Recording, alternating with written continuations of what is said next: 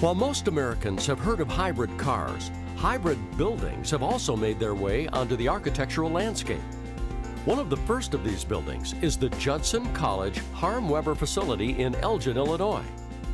Built to aid the college's new School of Architecture in gaining proper accreditation, the building will also function as a sustainable learning laboratory for the students.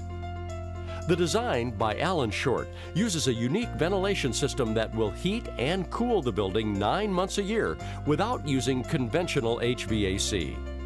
They used the precast as a thermal mass system, and the precast wall panels were a composite system, and they were on the inside of the building, not the outside of the building. A unique thing about this project was the insulation was placed on the outside of the panels, and then what they would do is they would bring air in from the outside intakes, and they would pass it over the surface of the panel, use a thermal mass to either heat or cool the building at night. The precast on the building is an important factor in ensuring its status as a sustainable project, not only for the thermal benefits it brings to the hybrid building, but also for obtaining a LEED Gold accreditation. The precast materials were contributed from a local supplier only 40 miles away from the school.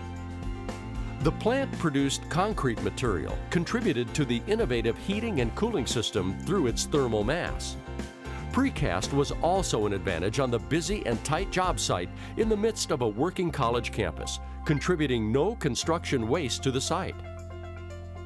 The smooth plant-produced concrete was left exposed in many cases, lowering the VOCs and improving the indoor air quality. And lastly, the project took advantage of the strength of the concrete walls that also allowed for openings throughout the project to let in natural light and aid in cutting back on the amount of energy the library will consume. For the precaster, good communication is essential in managing the project. We use something called the face-to-face solution, and what it tries to do is get the right people at the right place at the right time to make the right decision.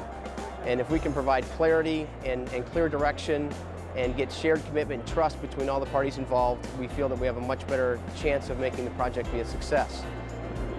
There's a large myth out there that precast is something that you can't punch a hole in.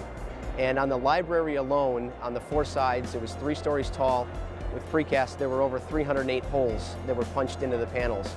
And those holes provided ambient light to come in from outside, and also the ventilation system, which had large ducts transferring the air from floor to floor. All of that had to pass through the structural precast walls that were on the outside of the building.